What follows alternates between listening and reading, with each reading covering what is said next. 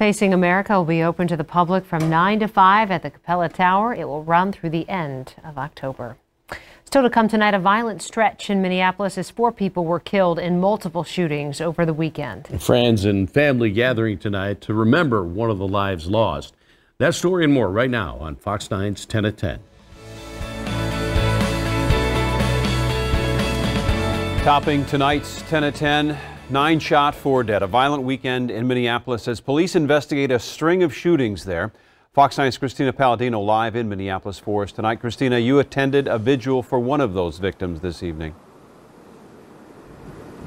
Well, Randy, the family believes he was standing in the wrong place at the wrong time when he was shot and killed outside of a bar on Friday night. Police saying before this deadly weekend, crime was actually down this year. Show us the way, show us the path.